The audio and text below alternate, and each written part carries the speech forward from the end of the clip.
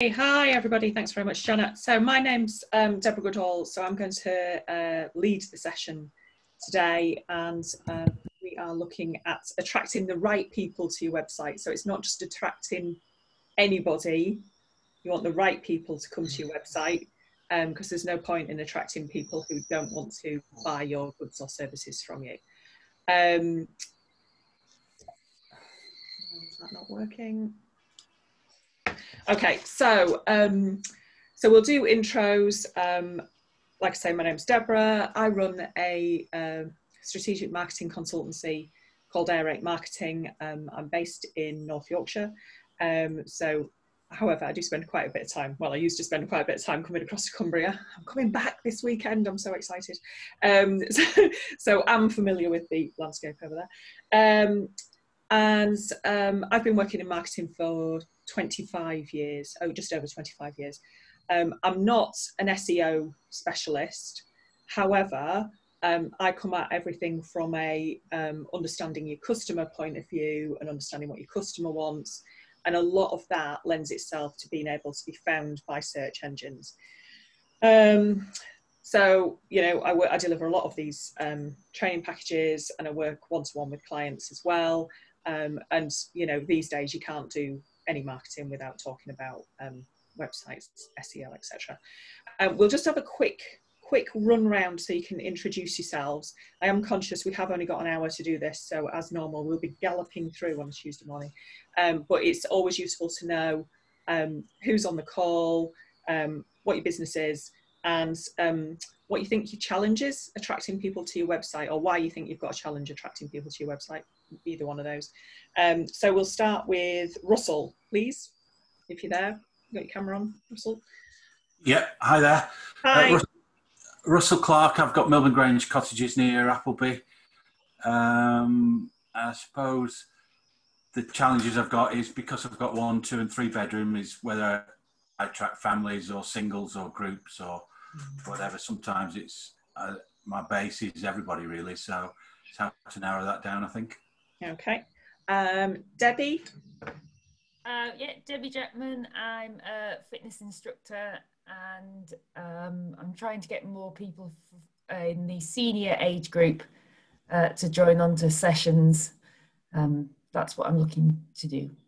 Okay. Hannah? Hannah Spooner, are you there? No? Elaine? Yeah, hi. I'm sorry, I can't put my camera on Okay. today. That's fine. I'm based in Windermere, and my business is coaching in cake. So I'm a transformational coach, specialised in emotional intelligence, and I also have advised Jamaican rum cakes as well. I guess my challenge is I've got one website, and I've got the cake website, and I've got the coaching on the cake website. So my challenge is attracting, well, the right people to both, I guess. Right people to both, yeah. Yeah. Yasmin? Yasmin, are you there? Hi, Deborah. Yeah. Hi. Morning. My business is Grassmere Gingerbread. We're just pivoting to be more e-commerce rather than people coming through the front door. Okay. Hannah wasn't there, was she? Oh, I can't see a name tag for the lady with the black shirt on, dark hair. That's you, yes. Can't see a name tag. I'm Michelle, and my business is Ad Hoc PA. I'm a virtual assistant, so I have a website, which for me it's just identifying my niche, sort of who my ideal client is and what type of company they are. It's generally micro businesses, solopreneurs, but just kind of identifying what type of industry they work in and how to attract them to my website. Okay, Colin. Hello, my name is Paul Shelbourne. I run a loudspeaker company, EJ Jordan Limited, and our challenge is that we've got a new product which is aiming at a new market. So it's getting the word about that out to the right people, out to a slightly different market. Okay, Brendan. Hello, Brendan Donnelly and Kieran Birch. I run a small company called Coniston Stonecraft. description is on the tin, really. We're a stone company that we manufacture stone products on the slopes of Coniston Old Man. I have 2 websites, but I also have a problem in that many moons ago, somebody beat me to Coniston Slate. So we need to attract people without them going to the wrong website. Okay, not much of a challenge there then. Jan and John. Hi, we run the Hollies Bed and Breakfast and Soul Catering Cottage in Appleby. Oh. And do you know Russell? No. No. Oh, come on, you're in the same village. We have been to meetings before. We have been to the same meetings before. But, have you? Right, okay, that's good, as long as you recognise each other. And Anita. Hello, good morning, everyone. I'm Neta Gitka. I'm a director of RAF General Engineering based in Workington. And I think, I would like to find out more how to attract the right people, because it looks like I don't know what I'm doing, because it's not the people I want them to get in touch with me, to try to contact me, don't know what. So yeah, it will be nice session. Okay. Has everybody introduced themselves? Yes. Good. See some nods. Nobody's waving. No. Right. Brilliant. Okay. So, like I say, today we're going to look at driving more relevant visitors to your website. Think about keywords and phrases. Touch on web optimization. I am not a techie person. Please do not ask technical questions. And then we'll look a little bit at measurement at the end. And like, this is going to be quite pacey, but do interrupt if you've got questions. And at some points I might ask you guys to get involved a bit as well, to try and keep it interactive. So just, I mean, we had this slide last week for those of you that were on that webinar, but really it's about your website being at the heart of any of the activity that you do. So any marketing or promotional activity that you undertake for your business will ultimately drive people to your website. And obviously SEO is part of that. But there's lots of other things that you can do to drive the right people to your website, you know, whether that's through your social media or your email marketing to your lists, or it might be that you're looking at offline marketing, you know, traditional adverts or PR or leaflets or direct mail, whatever you might undertake. We'll touch a bit on content marketing. I will mention a little bit about PPC further on in the presentation. The most part of it will be about basic SEO. Okay, right, so this is the bit that is, to me, fundamentally important when it comes to any aspect of marketing, is to really know who your customers are. So who are your customers or potential customers? And it's important not just for SEO purposes, but for all of your marketing and for your business, to try and think about those people as real people and try and develop a picture of who they are. For the purposes of this webinar, I want you to think about how these people currently find your website. And do you know that? Do you know how they find your current website, or are you assuming, do you have assumption based, oh, they find our website through Visit Cumbria, or they find our website through our trade organisation, or they find our website, they find it through Google, but then actually you don't even know whether you're ranking on Google. So do you know how they're finding you, and actually how do you know that? Is it foundation in fact, or is it assumption? How do they describe what you do? not what you think you do, but how do they describe what you do, and what words and phrases. So what language are they using? How are they constructing their sentences? How are they looking for loudspeakers? You know, what words and phrases are they actually using? And how are they likely to search for your business? So are they using Google?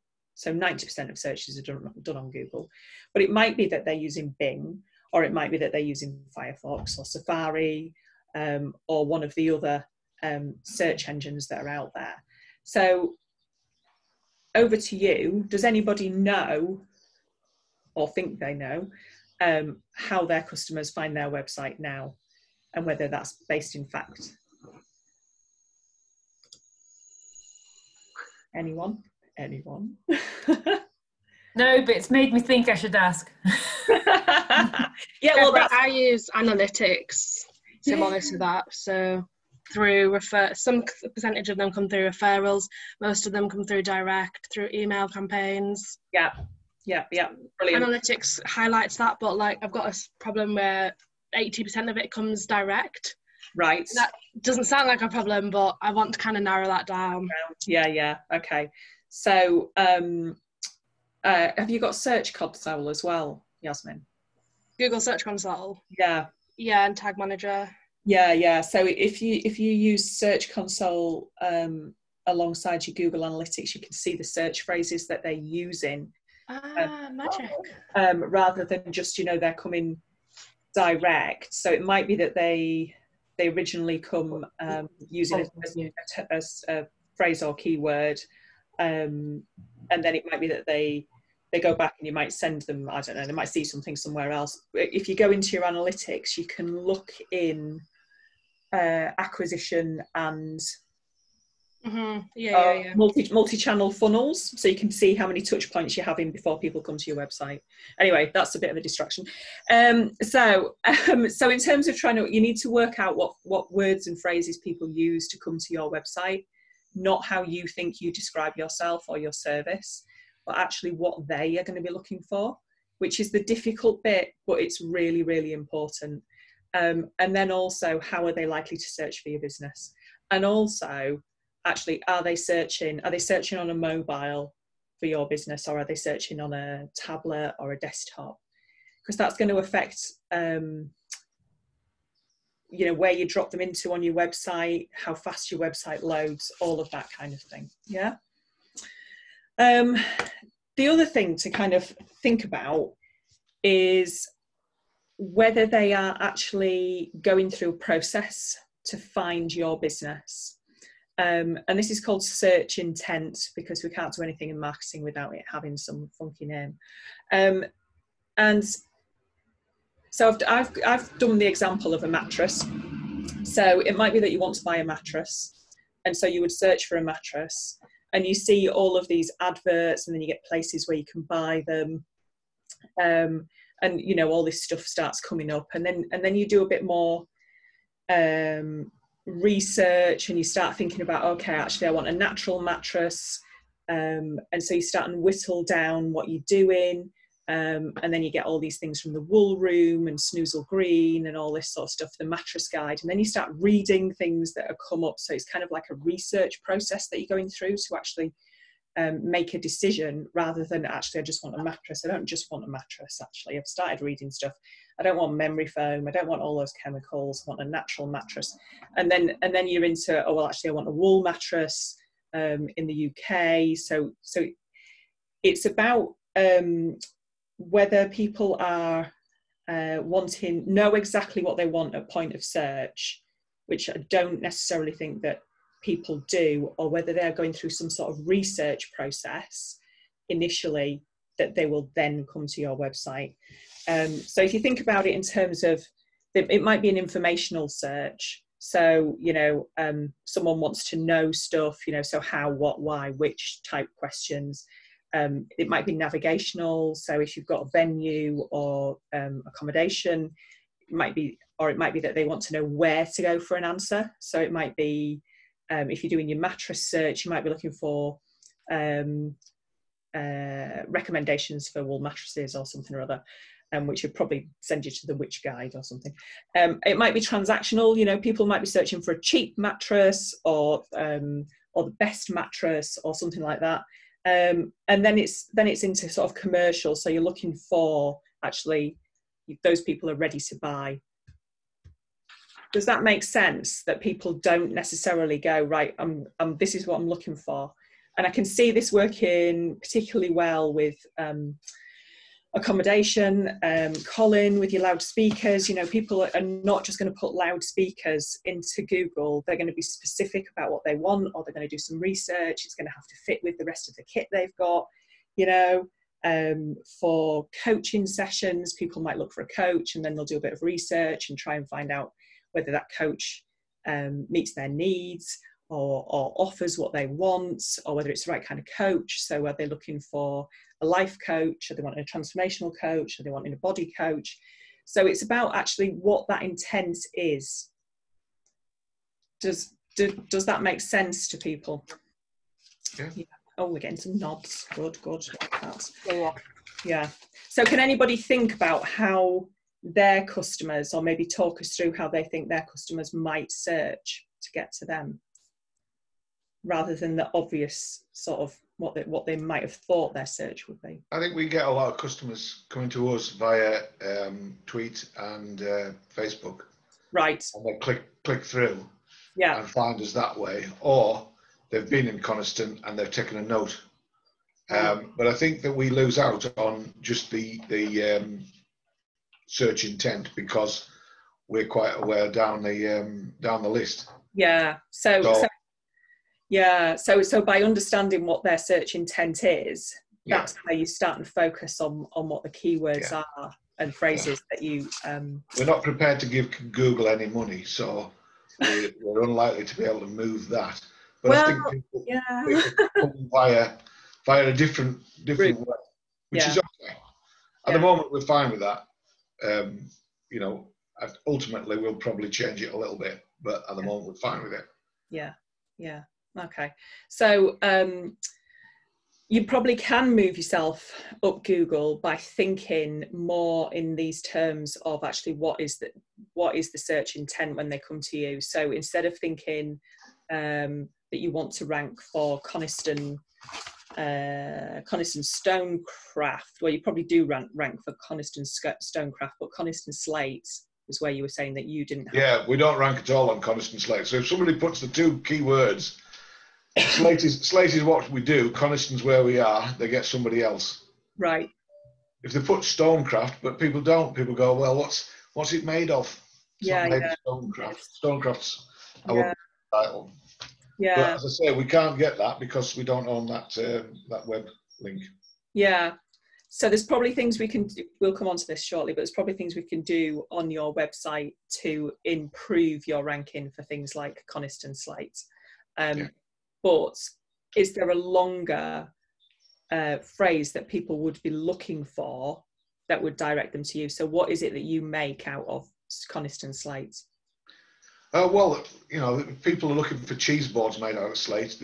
We're well down the list because people pay Google, and you know, you'll have John Lewis and Lakeland Stone and not Lakeland Stone, Lakeland Lakeland Kitchen Company, whatever, and people like that who all want to sell their slate boards, their cheese boards in front of us. But if you were really keen and searched locally made Lake District slate cheese boards, we'd probably be in the top 3. Yeah. Okay. So that's a perfect example of understanding search intent. So if you look at this example here, we've got mattress, we've got all these adverts for Simba and Loaf, Emma and Otti or whatever, and then shops to go to. So that will be the equivalent of people searching for a cheese board.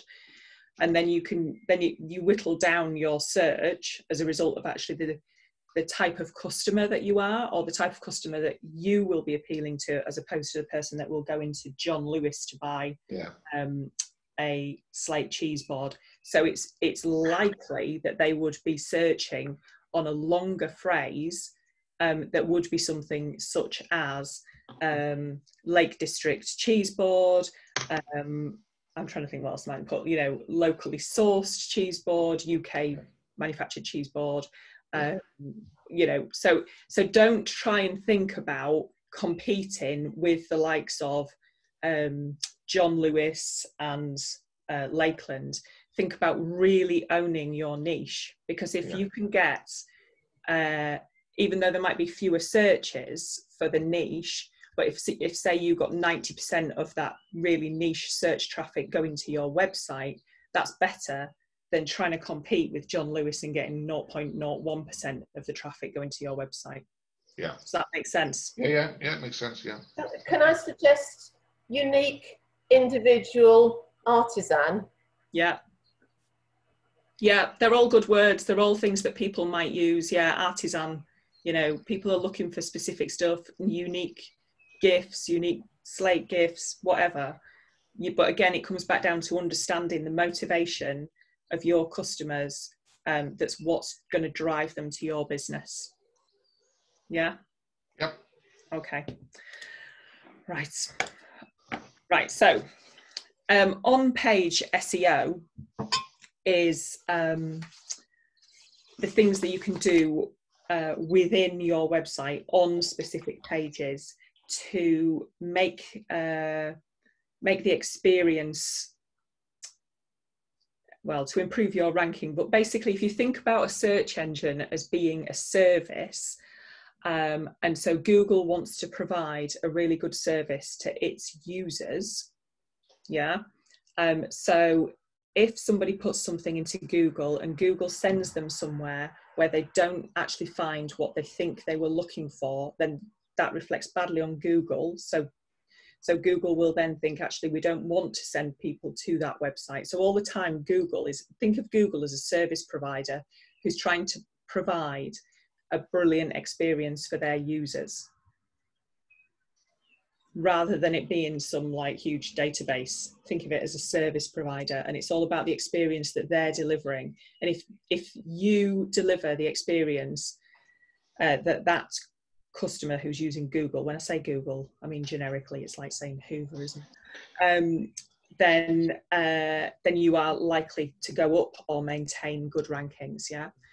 So in terms of what you can do on your website that you can control yourself, think about unique and relevant content. I know marketeers talk about this all the time, but it's about having content that positions you as an expert and an authority and sort of gains trust. Think really hard about why people are accessing your website and what you're delivering. So that search intent is really important. Because like I say, you don't want to be competing with the likes of John Lewis. You know, I'm assuming none of you have got a John Lewis sized budget. Not a very good assumption to make. Somebody might have. But why are people accessing your website, and what are you delivering for them?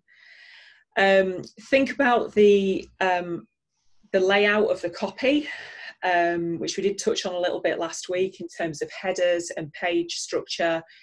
Use those subheaders to break copy up, make it a nice experience to read copy. Think about actually what your metadata says. So the description underneath your listing on the Google results, so I'll just flip back, which is this bit here.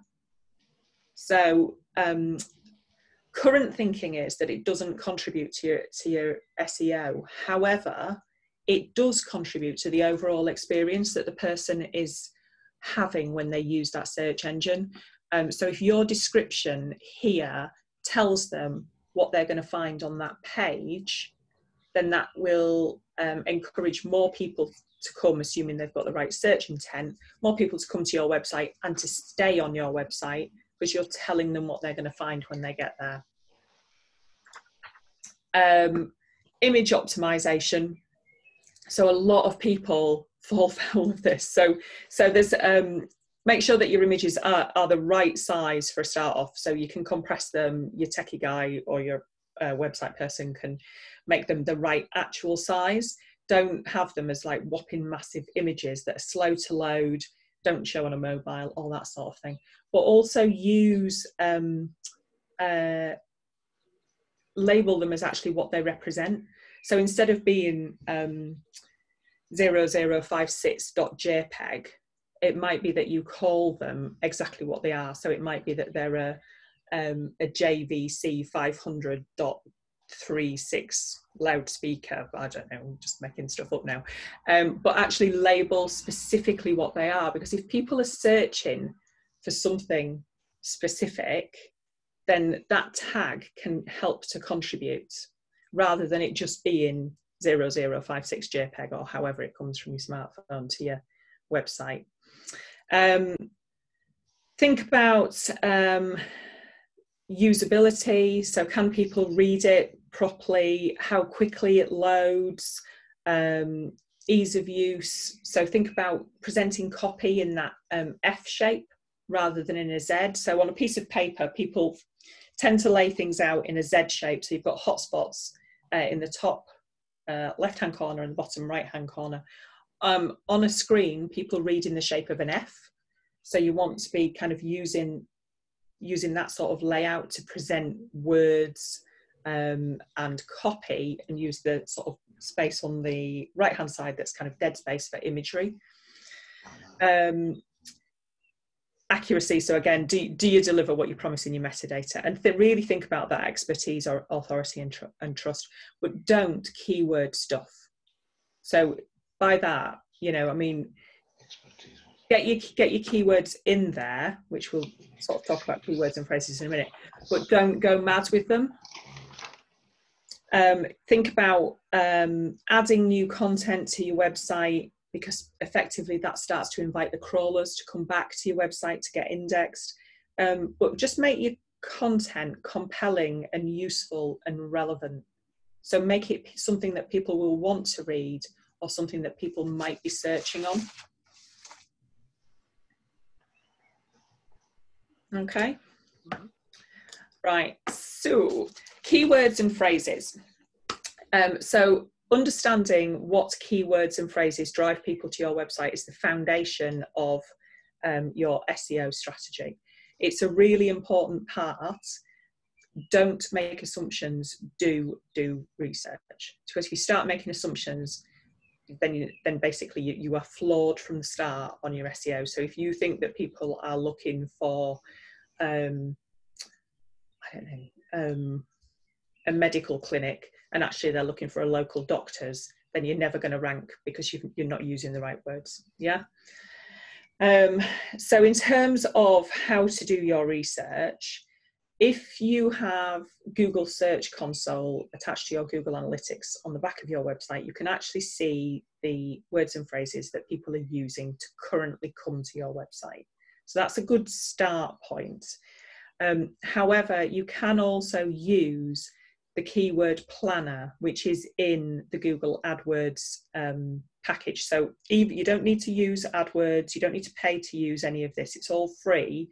If you put keyword planner into Google, it will take you into here, and you can you would add in up here what you think your keyword is, and it would tell you keyword ideas down here, average monthly searches. So bed and breakfast Skegness, 1,000 to 10,000 searches, and you have to sort of think, right, okay, so got bed and breakfast in Skegness. Am I going to compete with 1,000 to 10,000 searches taking? There's a lot of searches taking place. There's a lot of traffic, and it says competition's quite low. So actually, I might try and go with that. But what I might do is go with something a bit more niche, like B&B Skegness seafront, because I'm right on the seafront.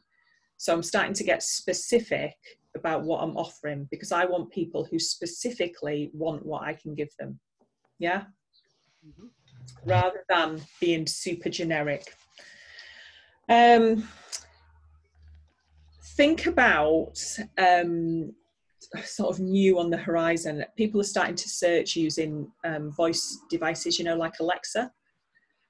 So they're not necessarily just typing in B&B Skegness. It might be, Alexa, find me a B&B on the seafront at Skegness. So think about those long tail keywords. Long tail keywords are basically phrases. I don't know why they call them long tail keywords.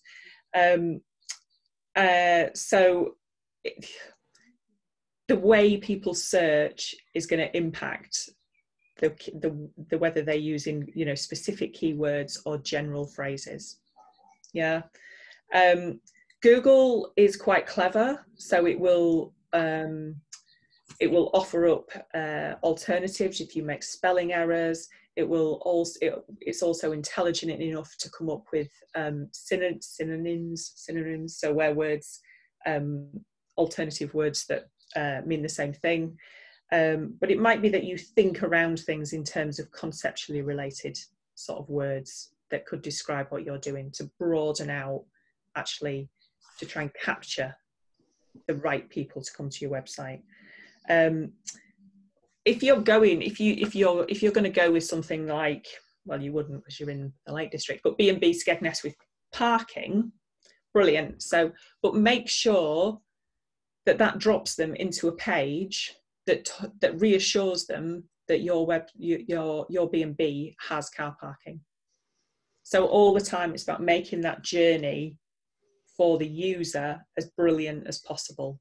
So if they've searched on something, then drop them into the right page on your website. So you don't have to send all traffic to your homepage. You can send people to other pages on your website. Okay.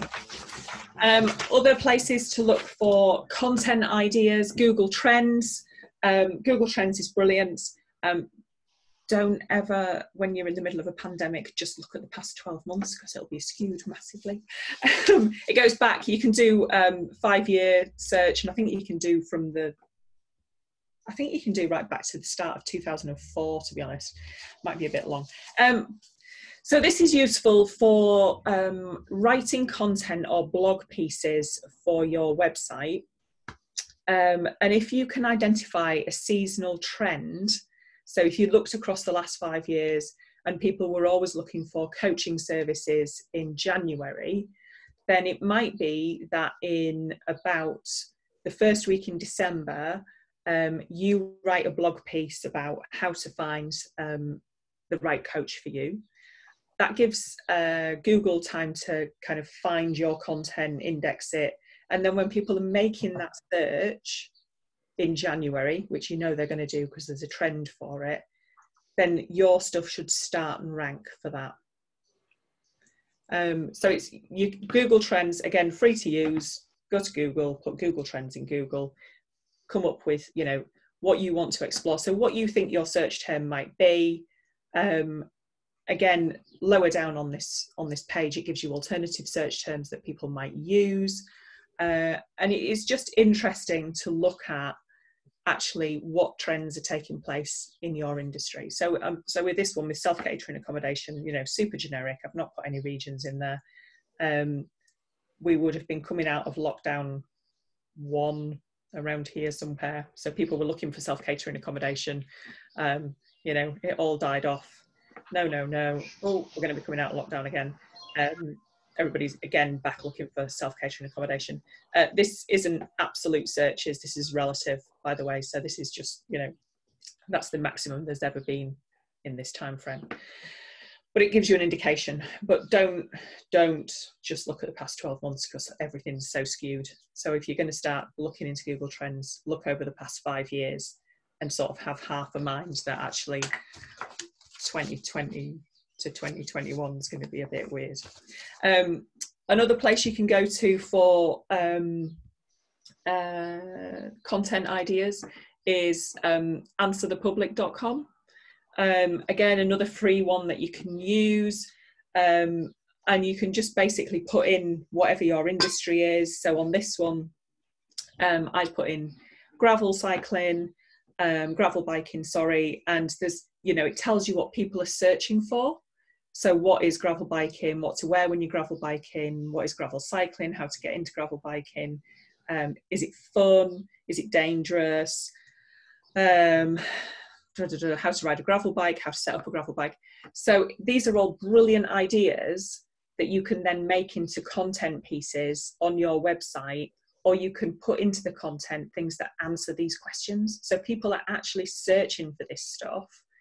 So it might be that folk want to know what to wear when hill walking. It might be that you've got accommodation that's brilliantly located for hill walking. So as part of your development for expertise, authority and trust, you'd be talking about your accommodation, but you'd also be talking about what they can do from the doorstep. So if you put hill walking into answerthepublic.com, you could find all the questions relating to that. Yeah. I think you can download this into a CSV, but I quite like the way it all comes out. And it goes on for ages with loads of alternative questions and bits and pieces as well. So it's more than just that snapshot, but it's worth having a look at. I don't know why that's stuck there. The technical aspects of SEO are the bits that are harder to self-manage, I guess is the best way to describe it. But it's basically about the performance and visibility and accessibility of your site. So your website will be analysed by the search engine so that it's they can see that it all links together in a properly structured fashion. So you've not got broken links, you've not got links to other pages that say click here. It actually, the link to the other page is linked by what is on that page, so it's all correctly mapped together. Because what you don't want to be doing is ranking for click here, which apparently in the 90s Adobe did really well.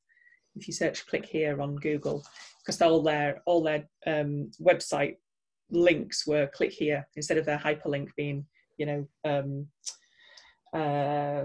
click for Adobe Reader and then optimized for Adobe Reader. So your hyperlinks within your website should actually tell people where they're going. You can upload a sitemap to Google Search Console. That's not actually a physical upload. You set up Google Search Console properly and then you tell it where to look for your sitemap, which will be part of the hierarchy of your website. The other thing that is super important, a lot of people fall foul of, is website speed. And apparently the optimum on this is less than 2 seconds on a 3G mobile. And then you can start and think about your own website and you think, my God, mine would never load that fast on 3G. Obviously, you know, it's contributory to your search engine results and will influence where you rank, but is only super important if a lot of people are looking for you on a mobile. You know, people are a little bit tolerant of slightly slower loading websites, but anything over about 4 or 5 seconds and you've had it really. Make sure that you don't have any broken pages or redirects. Think about the structure of your pages, and think about being a sort of expert in what you do, but also if people are going to search for you locally or regionally, be an expert in your locality or region.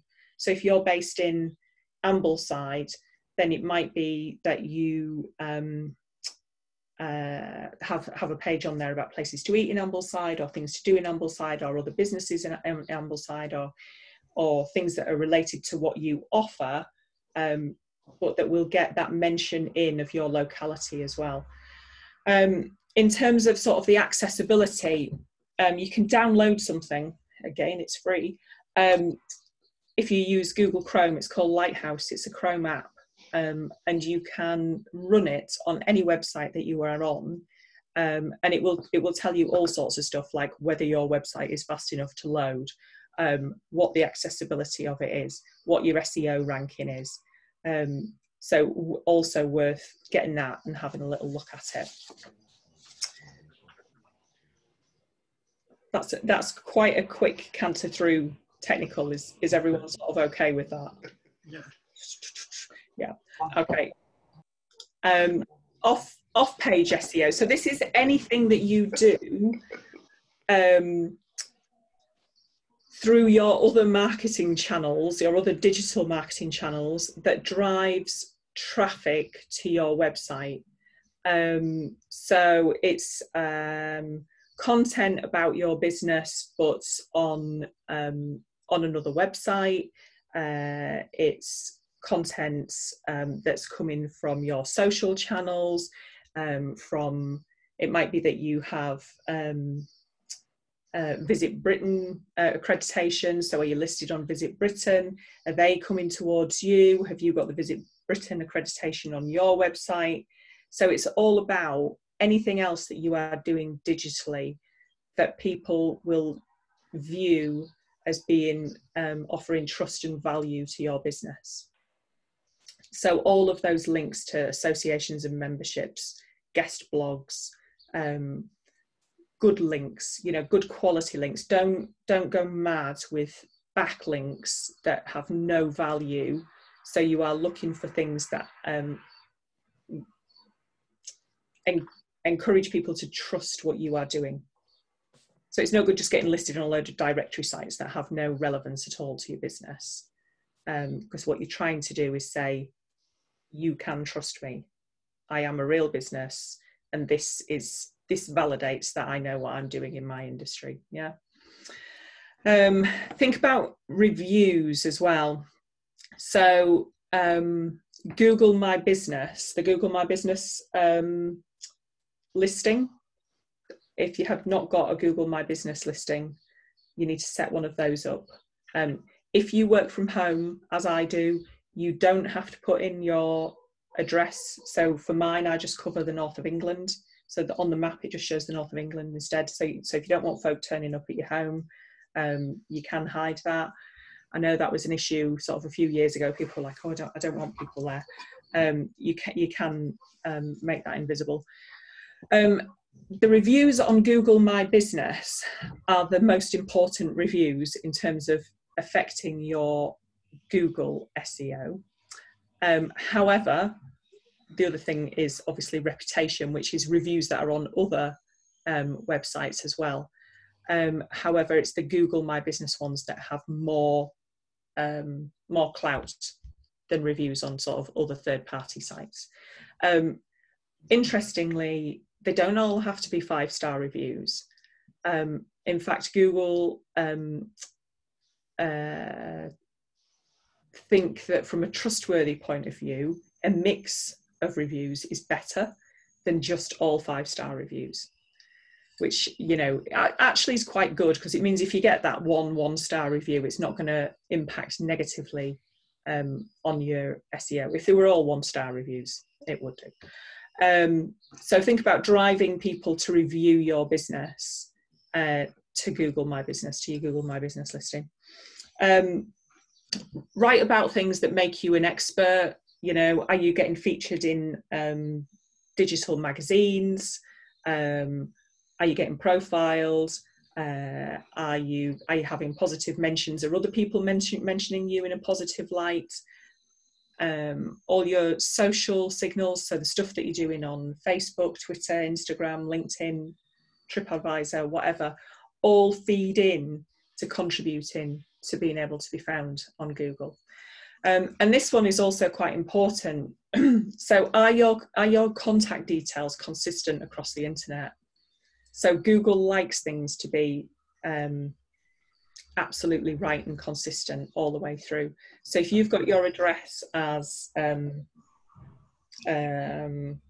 Hollies, Mill Lane, Appleby and Westmoreland, fine. But then if you've got it as the Hollies, Appleby, then that's different. So it can't match up that is actually the same place. So wherever you've got your address, so on your social media, on other websites where you're listed, on your own website, make sure that they're all consistent all the way through. It doesn't like inconsistencies. Okay. Right. Really quick, AdWords is the paid for bit of search results. Think about your target audience. Will they be using Google or are they also using Bing? A lot of people forget about Bing. If you're chasing down an older demographic, probability is that they use Bing, although the most searched for term on Bing is Google, because a lot of PCs and stuff come with Bing loaded as the default search engine, and they don't know how to undefault search that to Google. So it might be that with your AdWords, you might look towards using Bing instead of Google, but again, comes down to understanding who your target audience is and which search engine they're going to be using. You can manage your own campaign with AdWords, or you can pay a professional. Now, personally, I would always pay somebody else to do it. I think it's horrendously complicated, and there's lots of things with negative keywords that need to be taken into account as well. However, lots of businesses successfully manage their own campaigns. Don't let me put you off. The same things with AdWords, with AdWords, the same things that affect your SEO results will impact on your AdWord campaign. So things like if your advert sends them to a page that doesn't deliver the right experience, or they don't get sent to the right service or product, or your page is slow to load, or the overall experience of your website isn't good, then you will either be served less on an AdWord campaign, or you will pay more. So get your website right first before you start going down the AdWord route. Otherwise, you're going to spend a lot of money, because again, it comes back down to Google being a service provider and then wanting to deliver best service for their customers, i.e. the person that's searching. And if your website can't deliver that sort of good level of experience, then you will pay for it. And if you're in AdWords, you will actually financially pay for it. So, there's lots to bear in mind when you're setting up an AdWord campaign, and part of it is about actually the experience that the user is going to get, and whether it lines up with what you're promising in your AdWords. Okay, right, I feel like I've talked really fast now. So in terms of measurements, so you're going to put this effort into your SEO or into your AdWords. So what you need to know is, actually, am I getting the right people to my website?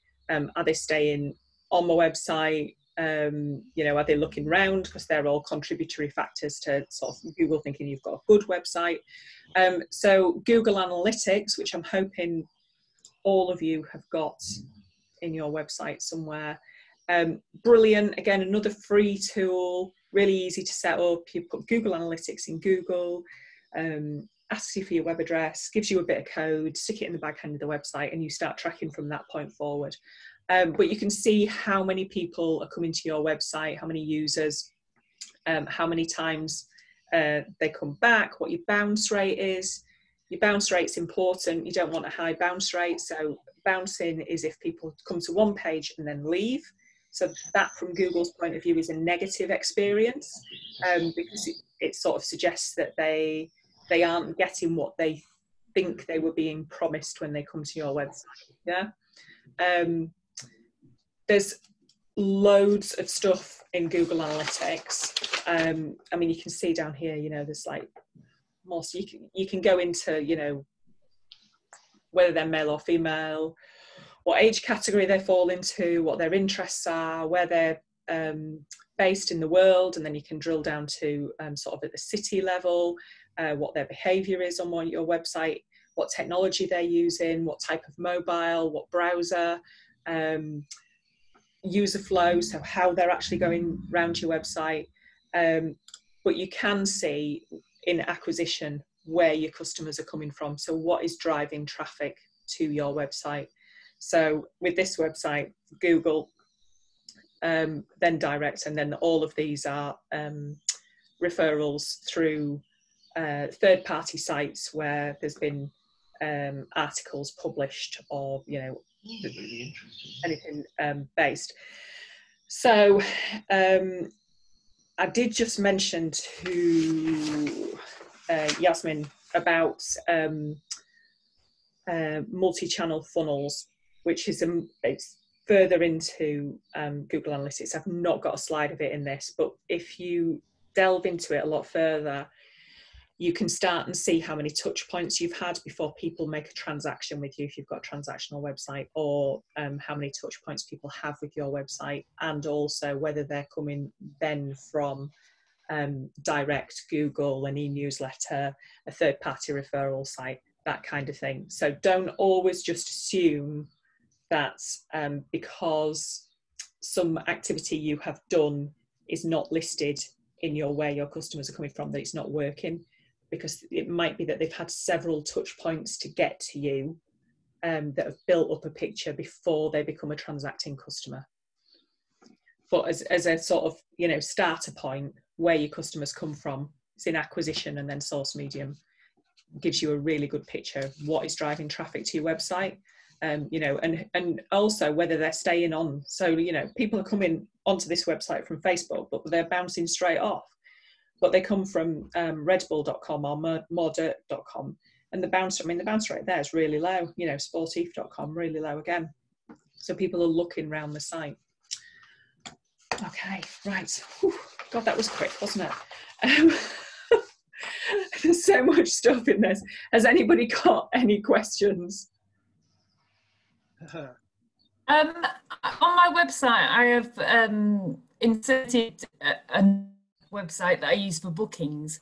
Will words on that part be picked up, or should I make sure I'm duplicating the words at the site? So I think I got that, but your signal broke up a bit. Oh, are you still? Can you still hear me? No, you frozen. Can everybody else hear me? Yeah, no problem. Yeah. Hi. Yeah, it's. Can you hear me now? Yeah, you keep drifting in and out, Debbie. Can you give your email address to? I'll get your email address from. I can't even remember your name. Janet. Janet, thank you. I'll email you. Okay, thank you. Yeah. Yeah, she's gone again. Has anyone else got a question? No. Do you feel like you are a little bit more informed about search engine optimization now? Yeah.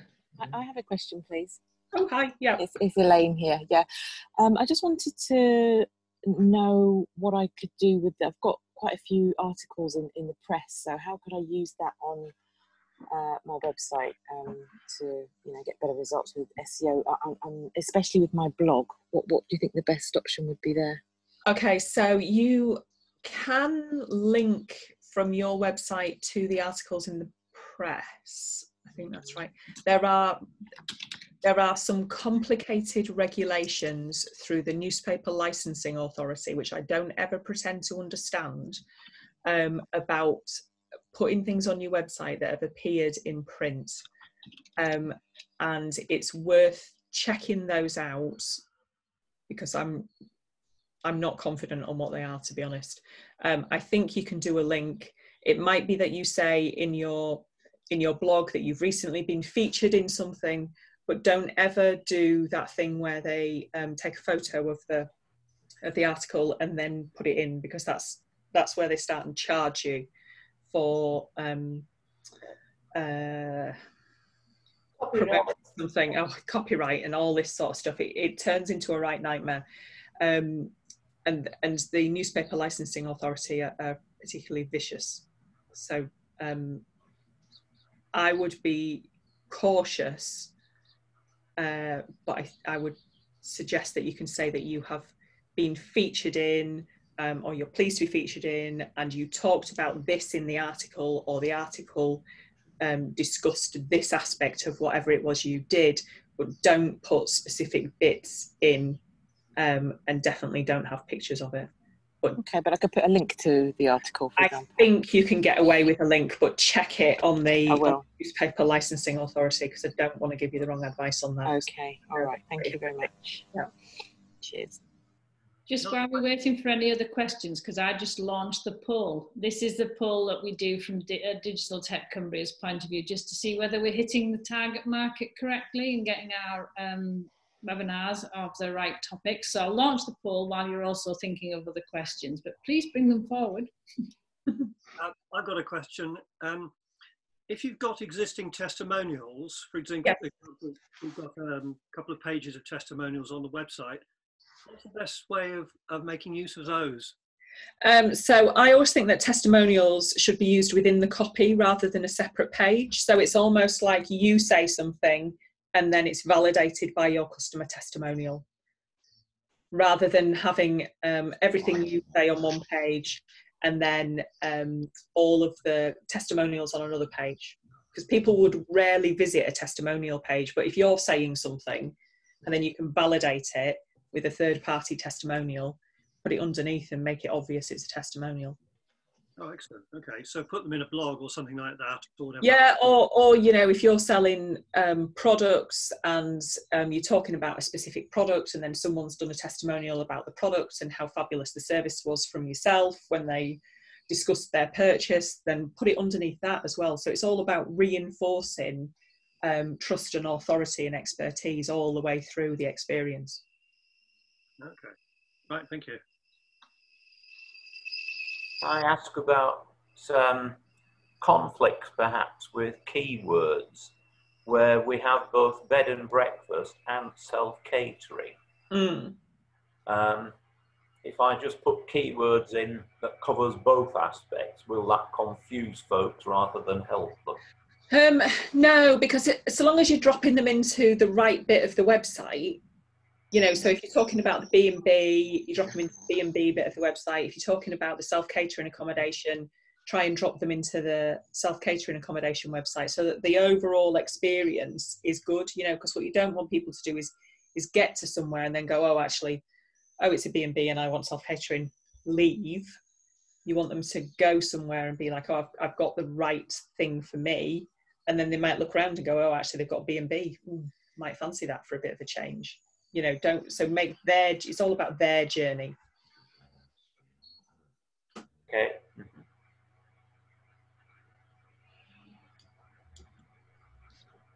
Any more questions for any more guys? Please ask away. No, that's good. Well, we're actually spot on time, and thank you very much for completing the poll. That was brilliant. We're here again next week. Please join us again, same time, same place. And if you are not part of the programme, and I think most of you are, please make direct contact with me via the website, and we're happy to support you. But actually, glancing around, I think most of you are. I think next week's Facebook for Business, isn't it? Facebook for Business, thank you. I could have Googled it on my, I could have put in my diary, but I can't multitask and talk into a screen at the same time, so it's not going there. So look forward to seeing you next week. You'll all get reminders in any case, but please just have a look on our website for any of the details that you want. But great to meet you all this morning. Go across and go out and enjoy the sunshine now while it lasts in Cumbria. We've got it. That's the main thing. Thank you. Thanks very much, everyone. Thank you. Bye. Bye. Thanks very much. Bye-bye. Thank you. Bye.